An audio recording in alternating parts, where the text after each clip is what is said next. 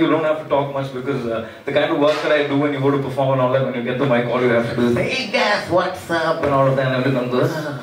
But I just thought, I'll just come and talk about what I've been through my life and, the journey so far, I'm guessing.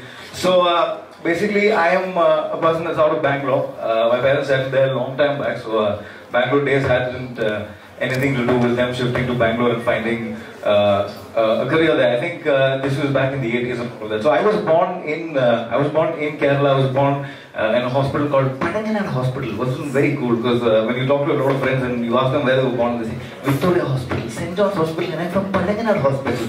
So that was definitely not cool. So I think after a point, so we shifted there. I think in a month I was in Bangalore and happened to be there. So I was born in a small little, a small little Christian divine family. So my parents always tried to install, this whole thing of being human and also having a lot of faith. So they always told me that, be like Jesus and, follow the path of Jesus and all of that. So I think by the time I was in college, I also tried looking like Jesus. So I grew some hair, put on goatee and all. So, no, you look like this, let's crucify you, come. So, we went on to that. So, talking of faith was when, so there was this time, I was a little boy, I think I was like 3 or 4, something like that. So, my parents, so they used to, like right after prayer, so we had this evening Konda sessions, So, right after prayer, what they used to do is, I was supposed to go and kneel down in front of Jesus and I was supposed to pray of what I wanted. And what I wanted at that point of time was just mango bites because I absolutely loved having chocolate. So I closed my eyes and I would just say, this way, mango bite in it, mango bite in it. And suddenly, like from nowhere, from the heavens would fall a mango bite. And I would open and Jesus just gave me like a mango bite. And I was so happy and made me happy. And this went on for a very, very long time. Well, actually, like you all know, the truth is that my dad was like right there and he would come and throw this mango bite and he would run back like that. So that was the actual scene. So this kept on going for quite some time because I was dumb. So after I guess one point of time, I wasn't too happy with the mango bite scene. So once when I was supposed to, when I was kneeling down, I was closed my eyes and said, aeroplane the name. And then suddenly my mango bite fell again. And I'm like, I wasn't happy with that. So I closed my eyes and I prayed again for it. And then one more mango bite. So then I wasn't completely happy with that fact. So I didn't take the mango bites and I kept praying every day to get my aeroplane, but that like completely didn't happen. So towards the end, my parents had to reveal the secret about, what's been happening and, he was the one that was throwing the mango bites. It's like, I think it's more of like Scooby-Doo. If you watch Scooby-Doo towards the end of every episode, like, there's a monster and then they remove the mask and then it's some dude you've known from around. So it was Jesus. I removed the mask, it was my dad. So it was more like that. So, I think two things to kind of take away from the story is the fact that number one, don't buy anything in wholesale, especially when when you have no idea if this will actually keep selling for a long time. My dad bought a lot of mango bites, like so many mango bites. He was basically, I think he was like a startup and he wasn't being funded, so it led the family into poverty of buying mango bites. I think he thought he'll use it forever. Like even when I get married, when everyone's throwing flowers saying Mangalyam Tandana, he will be throwing mango bites saying Mangalyam Tandana. No, that didn't work. So it kept on happening for a long time. So whatever. So the number two, but the second point that I want to say is that I've never compromised. I wanted my aeroplane and I kept praying for that. And once I figured that I wouldn't get it, I completely lost it, and I didn't go to pick up my mango bites because I wouldn't ever compromise. So I dreamed big, not saying that I actually bought a plane. The closest I've got to a plane is dosa. So yeah, actually. So leaving that, so yeah, that went on for quite a long time, I'm guessing. So I think back in school, we'd all ask this question of what we want to become when we become big, and all of them have their answer. So I think this is when I was in, I'm guessing second or third or something like that. So yeah, so teacher asked, what do you want to become? So it's starting from like front. Okay, so I'm sitting in the last house, I'm the cool dude, I'm sitting in the back. So then about one half and almost all the people are done. You kind of get to know that all these days you haven't been living in a classroom, but it's actually like one mini police station because every other dude wants to become a cop, okay? Or do you want to become police? Or do you want to become police? Or some dude wants to become undertaker, he wants to have 7 lives and all that. So it was my turn to tell what I wanted to become, and I hadn't thought about that till that point of time, and then when my turn came, I just stood up and I said, I want to become a Joker, and everyone started laughing. Well, not Joker from Batman. Well, I meant that I wanted to become a clown because I thought the clown was always, the most, whenever I went to circus, I think at that point of time, entertainment for me was, the biggest form of entertainment at that point of time was always going to a circus, and I thought that the clown was the funniest. Somewhere he owned the show, he made you laugh, he made you clap, he made you take off all those negative things that you had about life. At that point, negative points were, going back to school the next day. But yeah, I'm saying, I said Joker because I didn't watch circus in Disney World, I watched it in Jumbo Circus. And in Jumbo Circus, like the clown was called a Joker. So at that point, it was that. I think towards the end of it, I think when I think about it now, I just think that all I wanted to be was an entertainer. And that was the word, the Joker really entertained me, and that was something that I wanted to be. So then it kept on going from there, and I came to school. So in school, because I had all these things that I wanted to do, like, school was like super not happening for me because, they didn't appreciate all these things. They wanted you to study, and I was like, we don't need no education. But yeah, it didn't quite work out well for me. I was like super duper bad at school, and I wanted to do a lot of different things, but I was never given the opportunity to, because when they said, we have Christmas carols, who wants to sing? I would raise my hand and say, you study first. I was like, okay. So that happened. So I think after all that, I would just forward them. But I think in my head always, I wanted to just be something else. I'm like a kid of the 90s. How many of you like, from the 90s here? Yeah, a lot of you. I was kidding, sorry. So, I think one thing about being born in the 90s is that, for me personally, I've grown up listening to so much good music, so many good movies, and I think now that kind of art doesn't kind of exist somewhere, I do feel, because it was so good, it was so real back then is what I felt. So, I think I grew up listening to a lot of, let's say, some Westlife, some Backstreet Boys, and some music like that. So I think at a point after listening to their songs on loop, I kind of felt that this is what I wanted to become. I wanted to make music like this. So I wanted to listen to how I sound on probably a cassette. So you can't. So back in the day when you wanted to record yourself on a cassette, you can't. If you do that, you will end up spoiling what is actually running in that cassette. Like if I would go and record like a Backstreet Boys, like on a Backstreet Boys cassette, I would ruin their song and I would have my voice there. So I didn't want to do that. So I opted to pick my parents' devotional Ganam, their cassettes, and I recorded myself. So it would start with, when they play, it would be like, Deva Sneham Varam Vichida, just beat it. Yeah. So, yeah, it was like that, okay. So at that point of time, I completely had this thing, dude. So I want to do music, and I want to do all of those. I just want to make music, dude. I think after watching larger-than-life artists like Michael Jackson and Ricky Martin and Bryan Adams, so many people, dude. I think they made people move with joy, with tears, and I just wanted to be like that. Just live that larger-than-life dream. Until in 19 sometime, one dude came, bro. Do you have my pen drive? I've given two. Do you know this guy? Do you know this guy? Is that a yes or no? Yes. Everyone does. And who doesn't know Kunjaku Woman? So I think back in the day, Miram was the first film that I happened to watch of Kunjaku Woman, and I was blown by that thing. Was my jam at that point of time. I've danced to that song. I've really lost count on how many times I've actually danced to that song. So Kunjaku Woman had something about him that was so young. It was something that I hadn't kind of seen before. So at that point of time, I think I was like the biggest fan of Kunjaku. I mean, the girls who cut their veins are different, but I was also a very big fan. I would take a bullet for Kunjaku. I would have really taken a bullet for Kunjaku Woman at that point of time with a bulletproof jacket, but I would take it.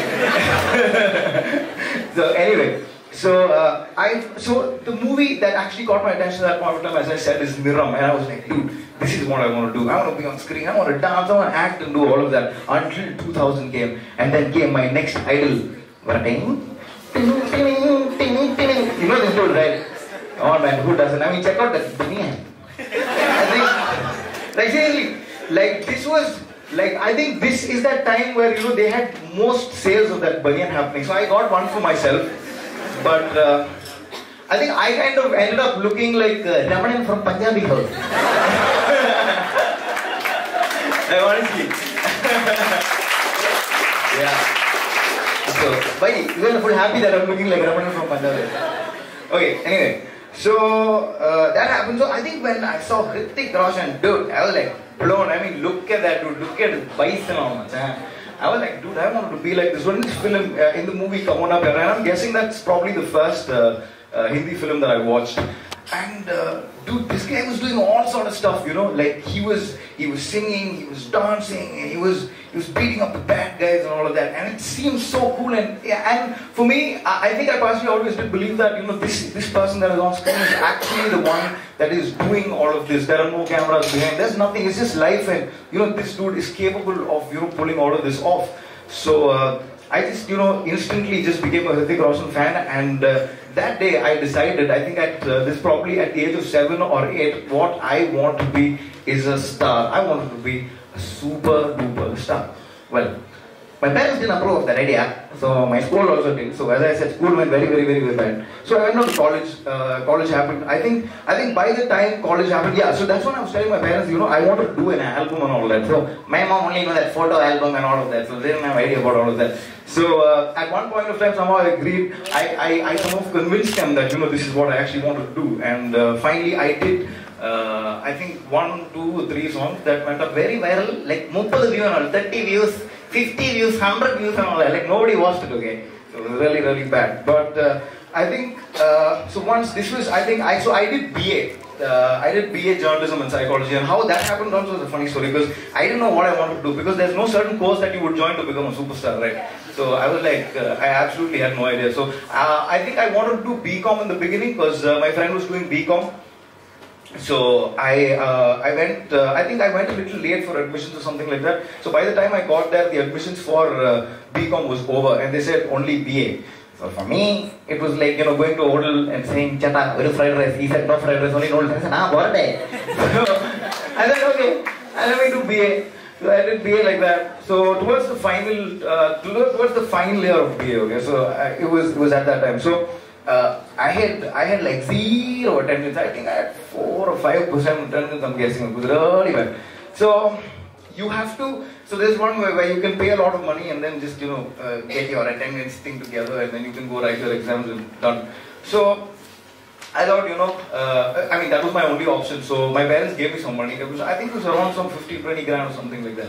So I was going to pay this, I think my exam was probably, in a few days, I think in a week from the day something happened to me. And what that something was that I was going, in the middle of the night, I was just driving my car and I was just going. And I think Bangalore, as of now, I think everybody relates to Bangalore with a lot of traffic and all of that. But Bangalore wasn't absolutely a place. It was known to be like Garden City and all of that. So I kind of felt like at 2 in the night, you kind of feel that way because no one's around. So I don't know, I just said this is Bengaluru in my head, and I have this thing of automatically trying to rhyme every thing to my previous sentence. So the next thing I said was, you can call me Guru.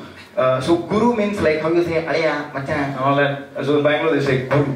So I said, this is Bengaluru. You can call me Guru. There's something about this Uru. So I got that, and the tune came into my head. I was like, damn, dude, I have to do this. This is maybe my song. So the next day I sat down and I wrote that song. No, I wanted to do that song. I was very adamant that I finish the song as soon as possible. But with my previous wonderful hits of 50 and 100 views, and with no money left with me to do all of this, this is not an option.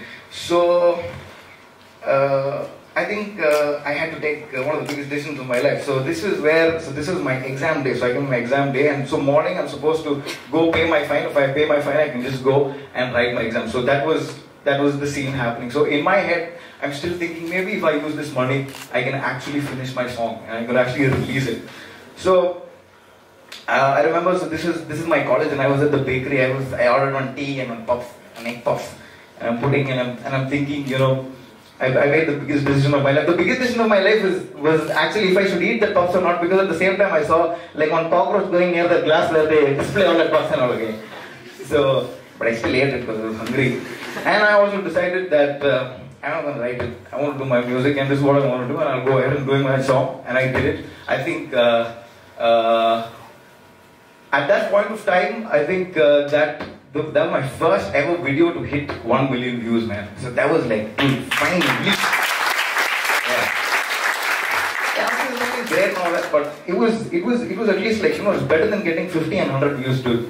And it was somewhere that, you know, where you're being recognized for something that you actually want to do.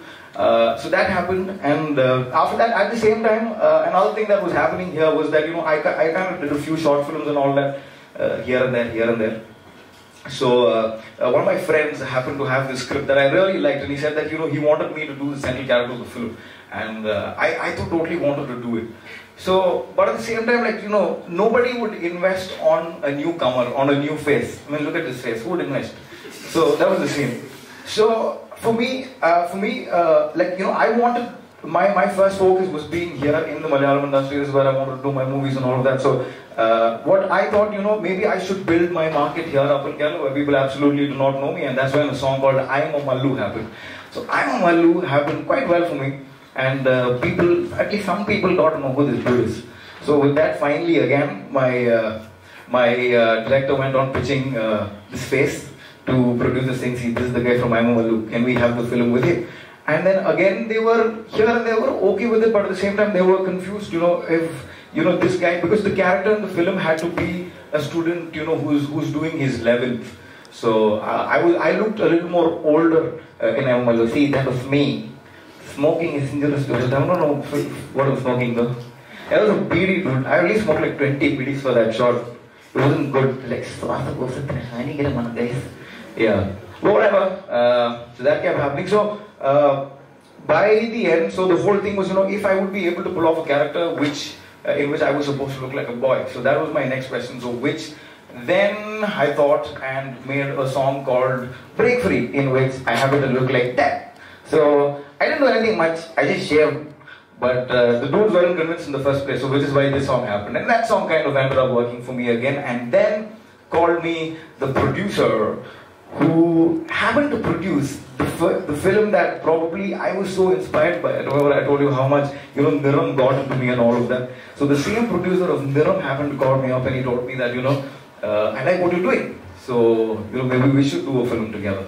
And that's when I pitched in, you know, about my film, which is called Nonsense.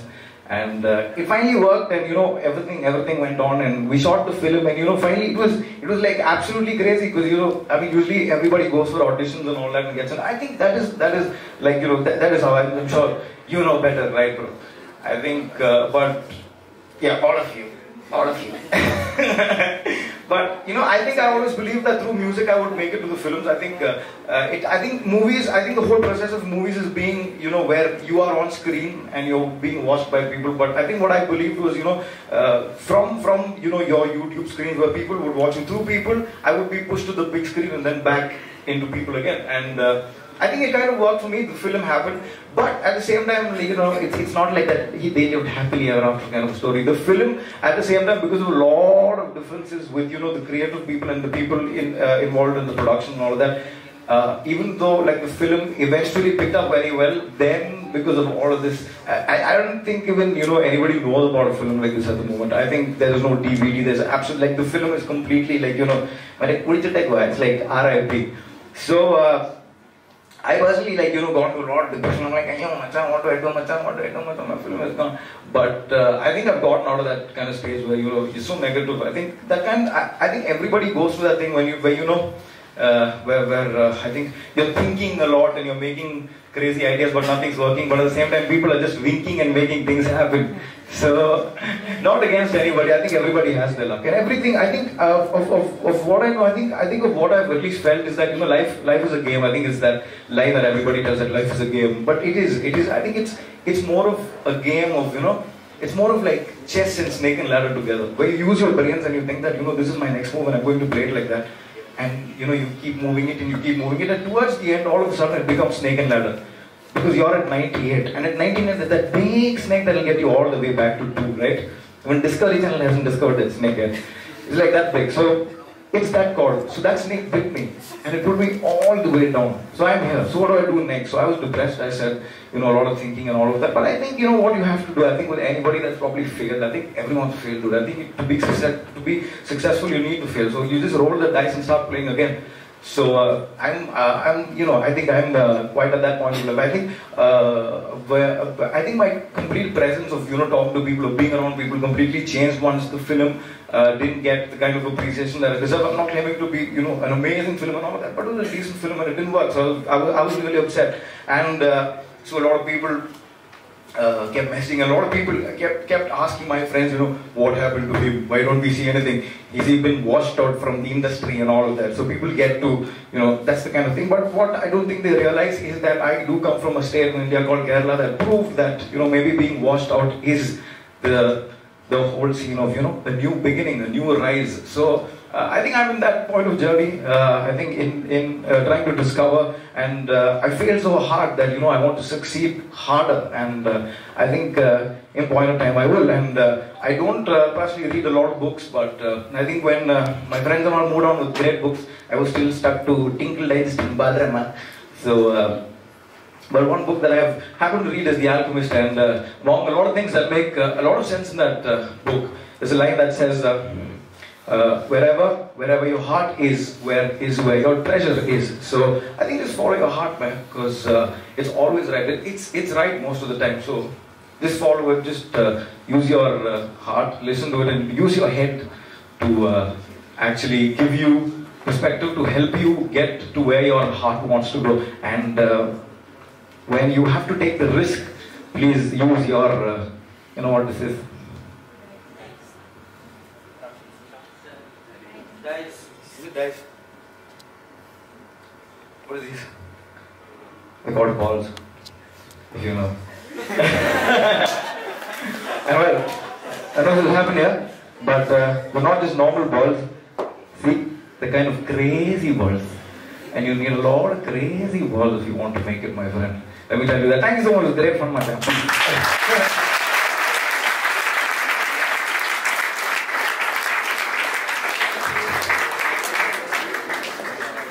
Now, this is one speaker whom nobody will forget, enthralling, from Mango Bites to Malur Rap. Could you please sing 2 lines for us? Yeah, definitely.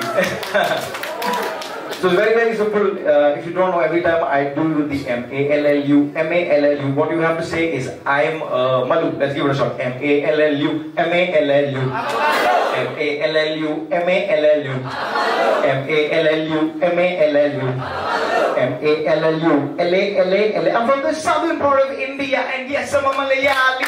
Kerala is this place who will be chilling with Mahabali. I share a fishy bag with the dude who is a Bengali. Now that's a nice girl. Are you a fan of living Polly? You can find me everywhere in every freaking gully. Life of the good, bro. My friends call me Aya. I see what you like, and I say Porokan beef curry. I know beef is bad, bro. But any kid beef, we got them cosmetic Kiembo. We also got the Iki Gold. Our movies always win and sold a cheese. Sorry, bad cold. We be eating meal with rice and dal. We will be watching Mohanlal. We be tasting on the NH. After a small SMS, Amma. M-A-L-L-U, M-A-L-L-U, M-A-L-L-U, M-A-L-L-U, M-A-L-L-U, M-A-L-L-U, M-A-L-L-U, L-A-L-A-L-A-L-L-U. Thank you.